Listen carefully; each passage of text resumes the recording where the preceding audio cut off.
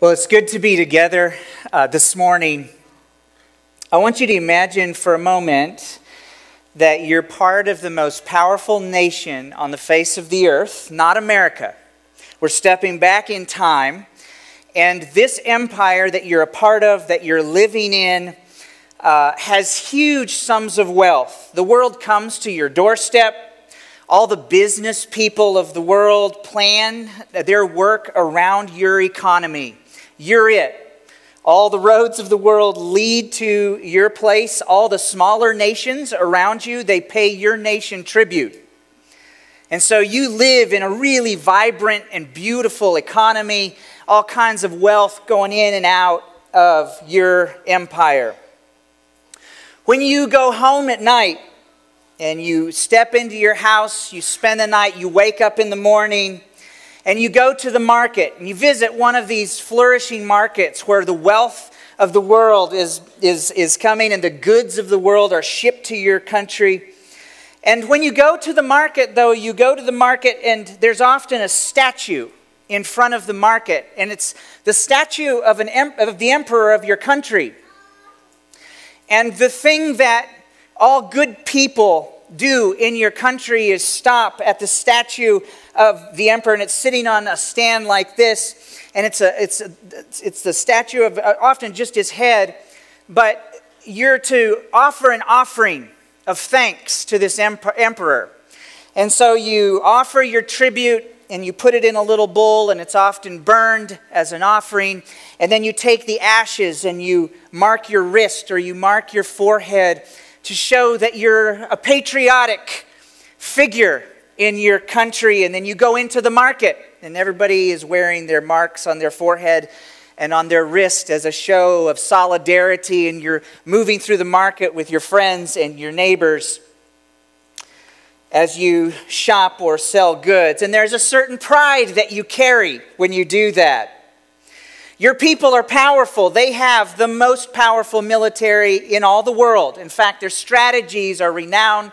They've conquered all kinds of territory. Your empire shapes the world. But imagine now that you're living in that empire, and sometime in the last decade, you and your family and a few other neighbors, you've heard about this Jesus of Galilee. South of you, it's kind of a backwater territory in your empire. And your family, though, heard about Jesus and believed. And this Jesus began to reshape your life in this church that you joined. That began to reshape the way you were thinking about life, because you now believe that Jesus is the king, is the highest authority in your land, in your family, and in your world. And now as you're being taught and you're being discipled by the Apostle Peter and the Apostle Paul and others, there are certain aspects of your great and honorable nation and its culture that are beginning to get just a little uncomfortable for you. It's hard to miss the fact that huge sections of your population in your country are slaves or servants. People that Jesus says in his family are now equals. And so, much to the scorn of some of your neighbors, they're looking at you sideways. Both the rich and the poor are sharing equal status in this new church fellowship that you're a part of. You begin to notice other aspects of your empire that seem less healthy than you previously thought. The obscenity, the sexual perversion that just flows unchecked through your culture seems kind of at odds with the way of Jesus and the people that you're surrounded with. It's not uncommon for your neighbors to participate in both heterosexual and homosexual relationships. You realize with new eyes that the city squares that were once a real source of pride for you because of their ornate artwork are actually filled. That artwork is actually pornographic artwork. And even the pottery that you bought down at the market that's all over your house, that you use on a regular basis, you're looking at that and it's just, there are pornographic images all over your pottery. And your emperor, the guy in charge, the one that you bow to at the market, Nero. You used to worship him, but this guy had his own mother killed and is said to have kicked his second wife to death in a fit of rage, and then went on to marry a man. But it's not just, so those things are making you feel a little uncomfortable, but it's not just a feeling of separation from the life you used to live. You're also beginning to sense distrust from your fellow countrymen. There are rumors in your community that your faith is cannibalistic, since you eat the body of Christ at your worship gatherings and you drink his blood. There's also the feeling that you're undermining the great empire because you're just not as patriotic as you used to be. You refuse now to offer prayers at the marketplace to the emperor. And you tell people that Jesus is now your king. And you've actually been told now you're a traitor. You're someone who actually hates the empire, which you don't feel, but that's how people view you. People in your group of churches stop signing up to join the Roman legions and do their duty to advance and protect the empire. And this really angered some of your neighbors who questioned then your loyalty to them and the nation that you shared. And then the crackdown started. That was just the beginning. This new allegiance of your family was deemed a threat to the stability of the Roman Empire. The emperor was inept, Nero was inept, and he made a number of really bad policy decisions, and he had to cover his tail, and so he began to scapegoat the Christians. Angry with your lack of allegiance to his empire, he made examples out of some of the people in your churches. There was prison time for some, but that was the easy stuff. At times, he got so angry with Christians, your neighbors and friends, that he made animal skins, or he had animal skins sewn around your friends and your church members, and then he turned them loose in the arena to get torn apart by wild animals. If he was in a particularly bad mood, he even lit Jesus' people on fire and used them in his garden as torches to light up the night. These cruelties were actually documented by non-Christian Roman historians. Your church was perceived to be a threat to the Roman culture, and it needed to be done away with in the minds of many. Now imagine, church, that you're living in that time period and you're living in that church. You're the body of Christ. You're suffering and you're wondering, Lord, how do we live? How do we respond to a culture and a government that sees us as the threat? And then you get a letter from your brother Peter. And when the letter comes, there's excitement because you're hurting. The crazy thing is your church is growing. There are lots of poor people that have come into the family of God and a few wealthy people, but it's painful. And some believers are still wrestling with the sexual perversion that shaped their lives and that felt so normal for so long. And many of your fellow believers are slaves or servants to masters who are not kind to them, who beat them. And they're wondering now, well, look, if I join the family of God, can I fight back now? Like, can I stick it to the guy that beats me regularly and mistreats me? And then there are other members of your church group that need food and they need a way to earn a living, and they're struggling with the idea that maybe it's not entirely wrong when I go to the market, like, can I give just a little nod to Caesar and just wipe a little bit of dust on my forehead so that I can just get through the market and get my business done and earn a bit of a living for my family because we're hurting financially? Like, can I do that?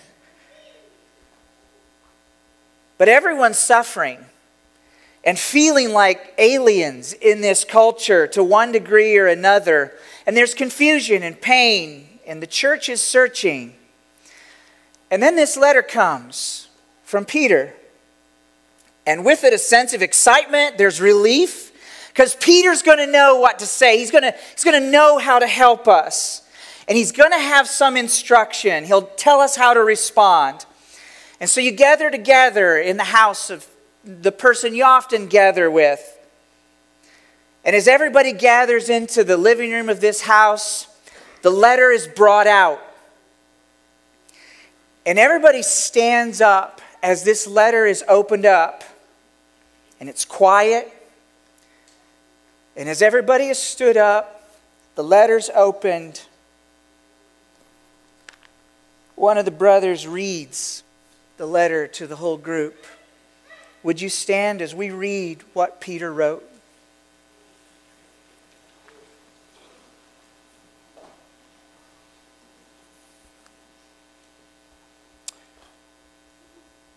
But you are a chosen race, a royal priesthood, a holy nation, a people for His possession, so that you may proclaim the praises of the one who called you out of darkness and into His marvelous light. Once you were not a people, but now you are God's people. You had not received mercy, but now you have received mercy. Dear friends, I urge you as strangers and exiles to abstain from sinful desires that wage war against the soul. Conduct yourselves honorably among the Gentiles, so that when they slander you as evildoers, they will observe your good works and will glorify God on the day that He visits. Submit to every human authority because of the Lord, whether to the emperor as the supreme authority, or to governors as those sent out by him to punish those who do what is evil and to praise those who do what is good. For it is God's will that you silence the ignorance of foolish people by doing good. Submit as free people, not using your freedom as a cover-up for evil, but as God's slaves. Honor everyone. Love the brothers and sisters. Fear God and honor the emperor. Household slaves, submit to your masters with all reverence, not only to the good and the gentle, but also to the cruel ones. For it brings favor with God if, because of a consciousness of God, someone endures grief from suffering unjustly. For what credit is there if when you do wrong and are beaten, you endure it? But when you do what is good and you suffer, if you endure it, this brings favor with God. For you were called to this, because Christ suffered for you, leaving you an example that you should follow in His steps. He didn't commit sin, and no deceit was found in His mouth. When He was insulted, He did not insult in return. And when He suffered, He did not threaten, but entrusted Himself to the one who judges justly. He Himself bore our sins in His body on the tree, so that, having died to sins, we might live for righteousness. By His wounds you have been healed. Jesus, I pray that just as you spoke into the life of the early church in Rome, who was suffering so painfully, would you speak into our lives in this day and age as we move forward into a time when there very well will be more suffering for your people. In Jesus' name we pray. Amen. You may be seated.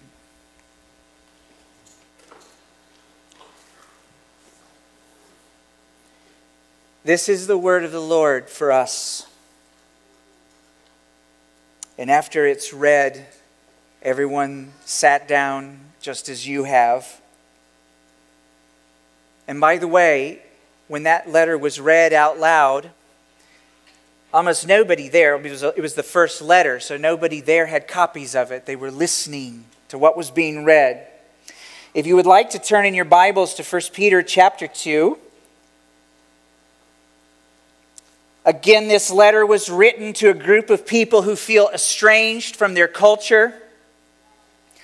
They feel misunderstood, they feel misrepresented, they feel marginalized, they feel criticized, and they're being punished for being followers of Jesus.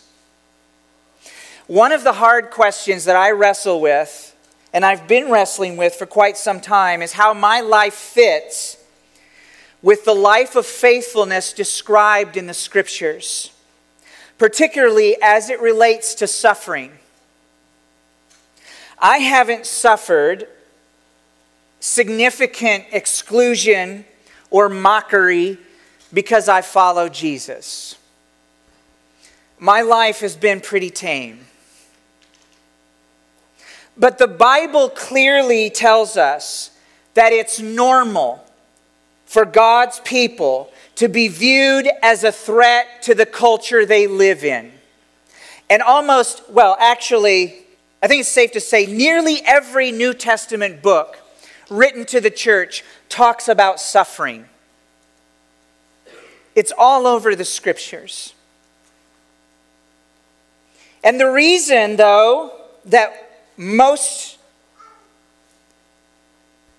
countries and empires and cultures view Christians as a threat is because we are. The gospel of Jesus is a threat to the power of darkness. And there is one kingdom that can have our allegiance. And when it's not the earthly one that we live in, those citizens that are around us get a little uncomfortable. Now, I stated that it hasn't cost me much social capital to follow Jesus, but the reality of increased social stigmatization and exclusion for Jesus followers is becoming more real. Over the last number of decades, there have been massive cultural shifts in the United States toward a more militant secularism and away from the ethics and values born out of a Judeo-Christian worldview.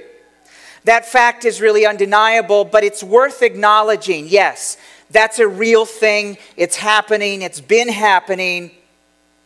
Pastor and author Tim Keller made the comment in a recent talk that modern secular culture is now at the point where people believe that they need to be saved from the idea that they need salvation from God. In other words, in the eyes of many, the gospel that you and I believe, the gospel that says we are broken sinners without hope apart from Jesus, that gospel, the gospel of a new kingdom that Jesus is inviting us into, that He's the king with all the allegiance of His people, that gospel is rejected by modern secular culture because they believe it's dangerous to believe in the idea that we need salvation. And so actually it's a moral benefit to society to minimize and marginalize people of faith because we're a real threat. In their minds, that kind of thinking is damaging to people. In response, many Christians have become frightened and enraged. Many Christians have raised defiant fists as culture warriors.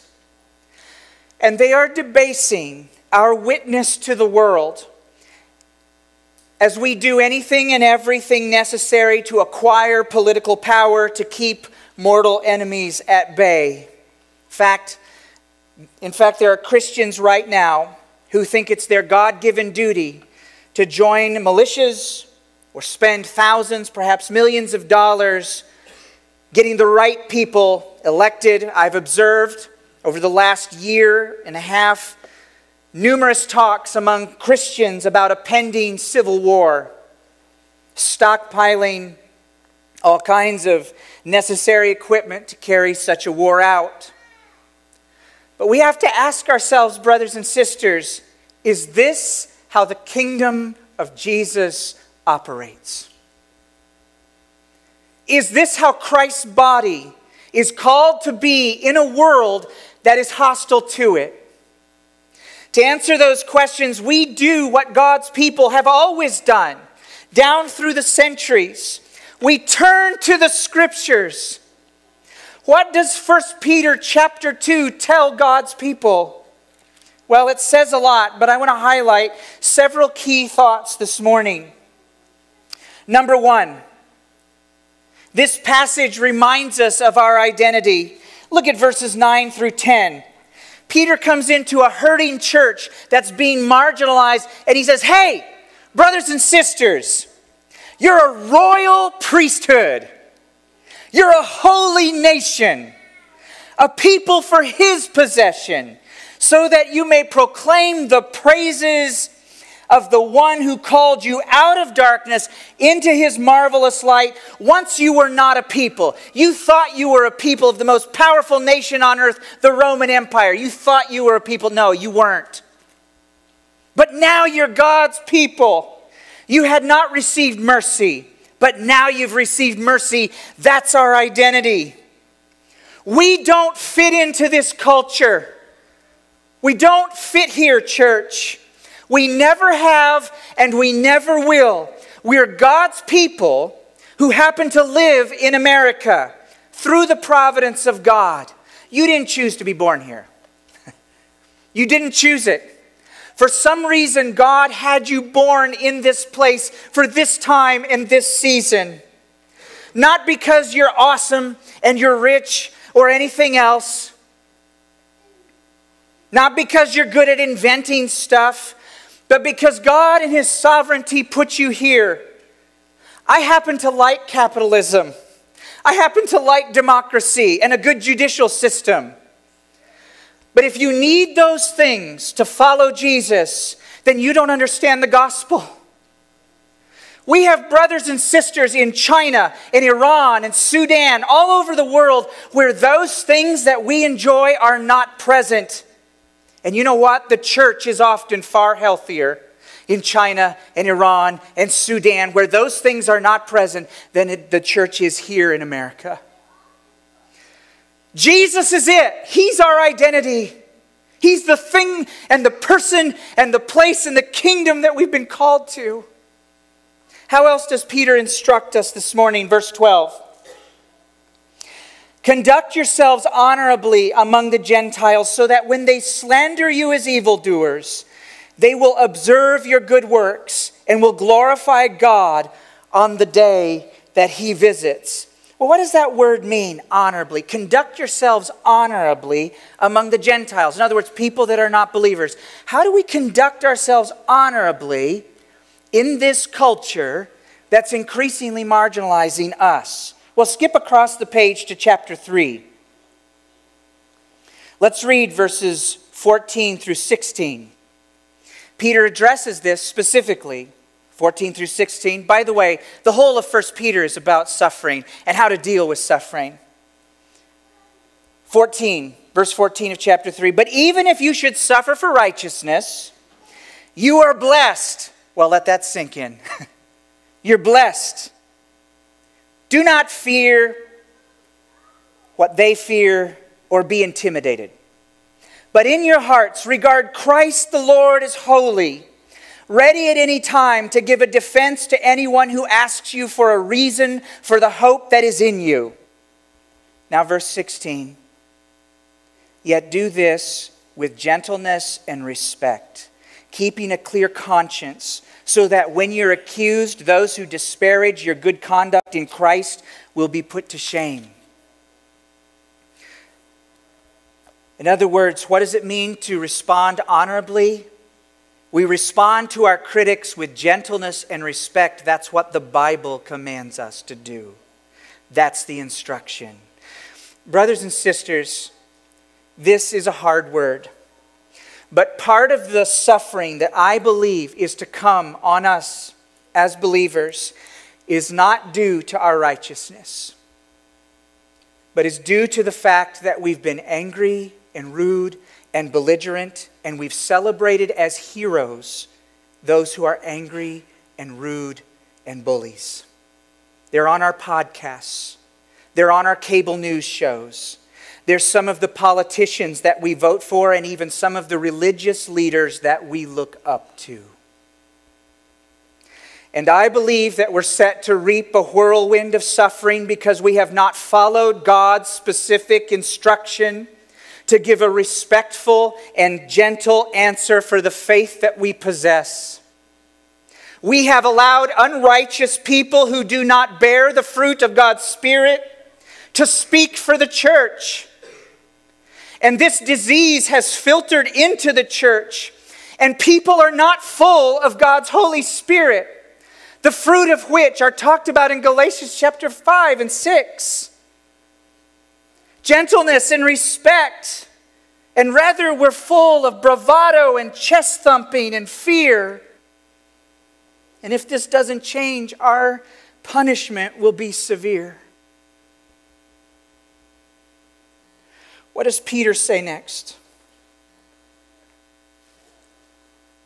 Verse 13 and 17. Submit to every human authority because of the Lord,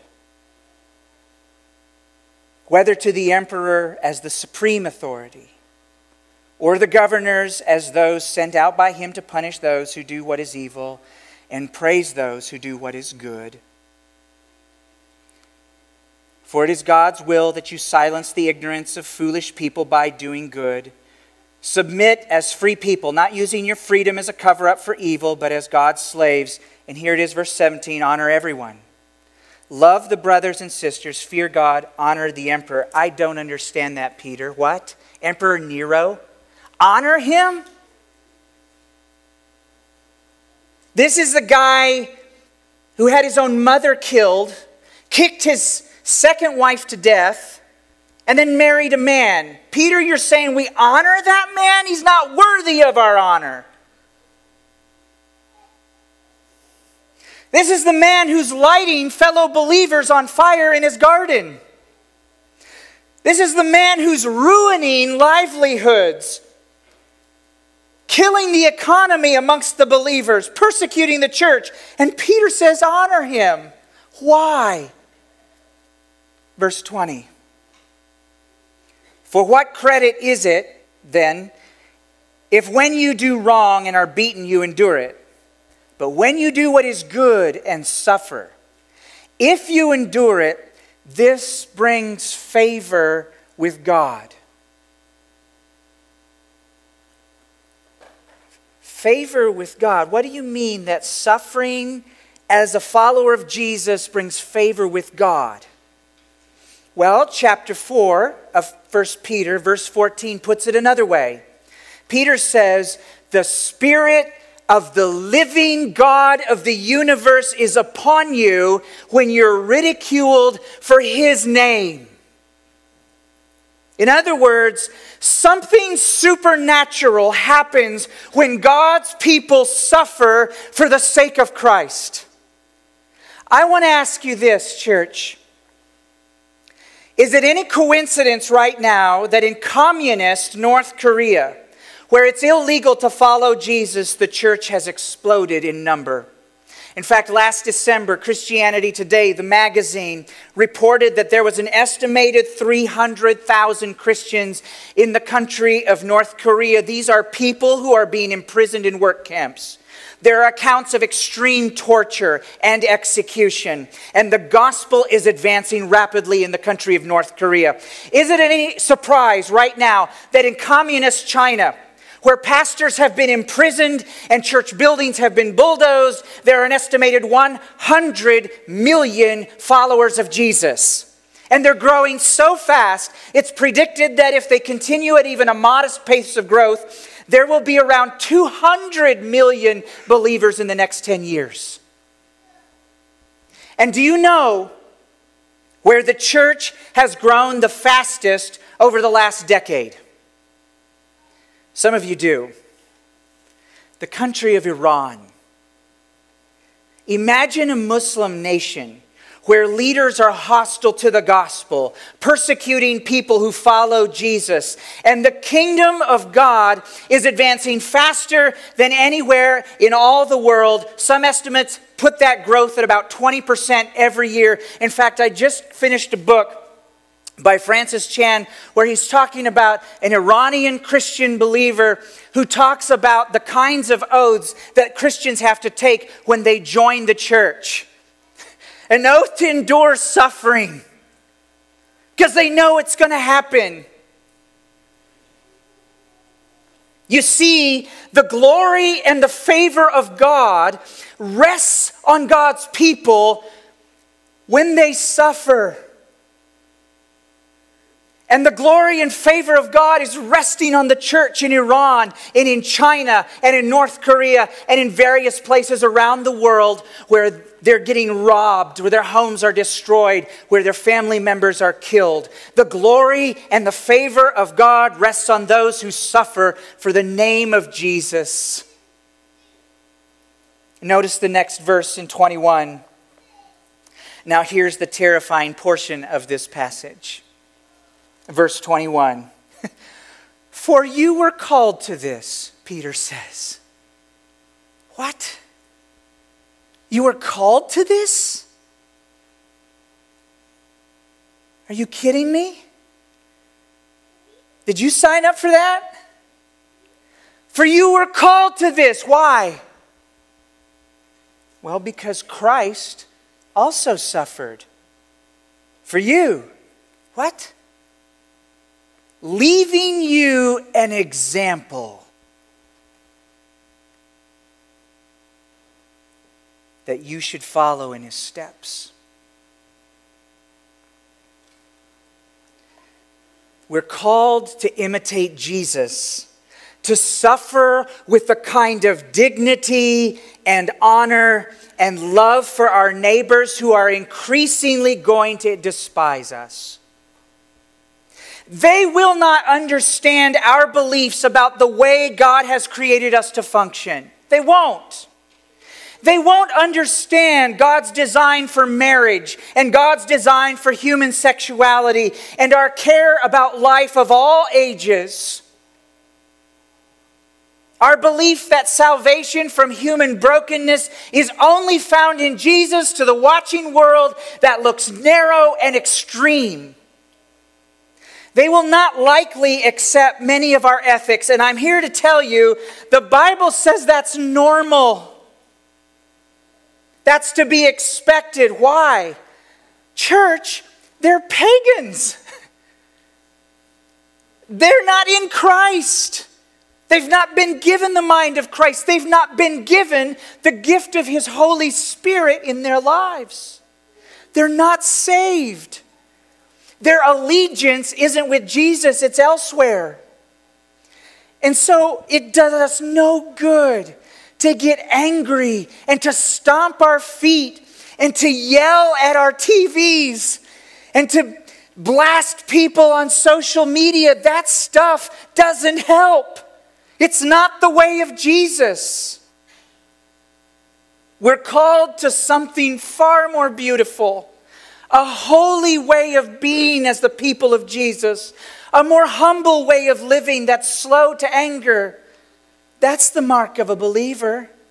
That's steadfast and true and willing to suffer for the sake of Christ with honor and dignity. The early church, a church that suffered far more than we do, talked constantly about one virtue. All the early church writers wrote about it. The notable ones anyway. Church leaders gave powerful sermons on this particular virtue, the one I'll mention in a moment. In fact, one of them referenced this virtue as the supreme virtue in the life of the believers. In other words, he said, this is when the church comes alive. It's a virtue hidden in verse 20 of our text this morning. At the beginning here, verse 20. Let's read it. For what credit is there if when you do wrong and are beaten you endure it? But when you do what is good and suffer, if you endure it, it brings favor with God. If you endure it. The hallmark of faithful believers who follow in the footsteps of Jesus and respond to outside pressure with courage and conviction and clarity and a willingness to suffer. The hallmark of those people is this: it's patience. It's patience, endurance. These are a people who believe so strongly in the God of their salvation, in the fact that Jesus is King, that they're able to endure patiently as they wait for God to work out His plan, as they wait for God to save them, as they wait for God to bring justice, and He will. Light in the Valley, I cannot predict the future. I don't claim to be a prophet, but we can read the Scriptures. We can read the Scriptures to the people of God. We hear the stories of a persecuted church since the time that it began. We have statistics of an increasingly pagan society around us. And when I say pagan, I don't mean that disparagingly. But they're not saved. They need Jesus. This morning, I urge us back to the gospel, back to a bold and powerful trust in the plan of God, back to becoming a people of patience, willing to suffer as we love the broken world around us, a world that just does not understand Jesus. If we truly believe Jesus is the one who saves us and saves our pagan culture from sin and despair and evil, and our pagan friends and neighbors from their despair and sin and evil, then we must have the patience to endure and allow the gospel of Jesus to be revealed in our lives as we suffer, not as we throw punches.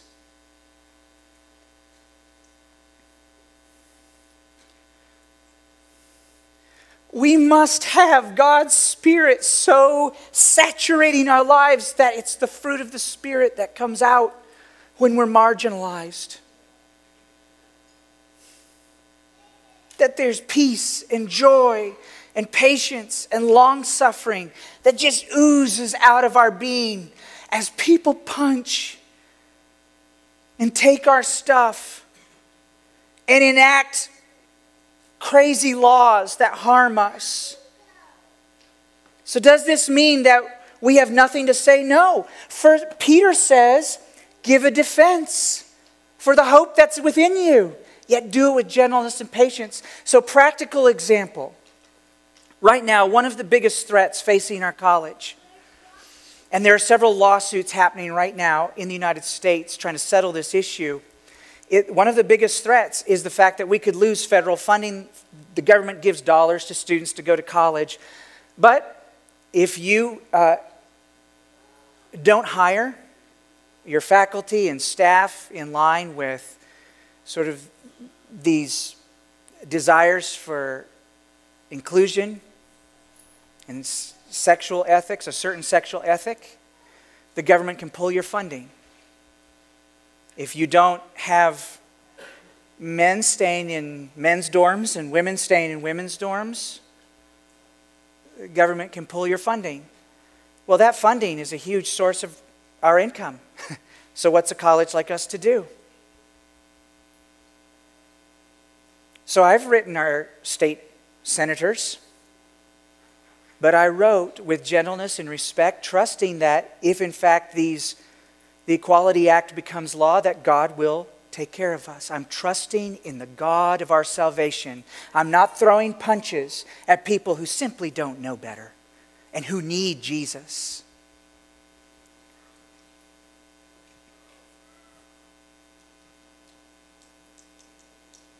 Anxiety and impatience and mistrust and cowardice causes us to lash out.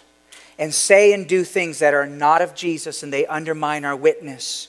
He bore our sins. He suffered for us. By his wounds we are healed and we're called priests of the kingdom. We have the privilege, church, in the coming years to have God use our wounds. You catch that last part? Peter reminds the church, it's by the wounds of Jesus that you're healed. We have the opportunity to have God use our wounds to heal a pagan culture.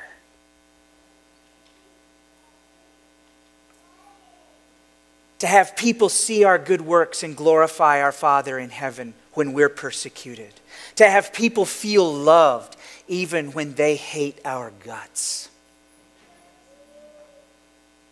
Let us be that kind of person, full of the fruit of God's Spirit. A graceful, bold, patient people. Let that be our testimony. Amen. Brennan, if you want to come forward.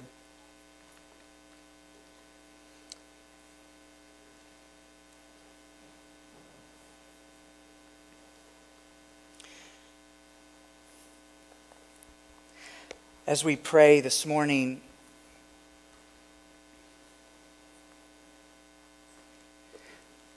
I don't know if this is you. I'm trusting it's God's Spirit leading. But if there's some of you who've just felt wrapped up in anger at what you see happening, at anger perhaps at what you've lost, at the seeming injustice of that, and this morning you've heard the words of Peter to the church, and you want to give your life to God in trust and release that anger, and you want to do that in a fresh way and just start those steps toward Jesus in his kingdom, trusting him with patience. And you'd like some prayer for that, as we stand to sing in our closing song. If that's you, I just invite you up here and I'd love to pray with you as we close out this morning. God bless you and thanks for inviting me here. May God be honored in your congregation.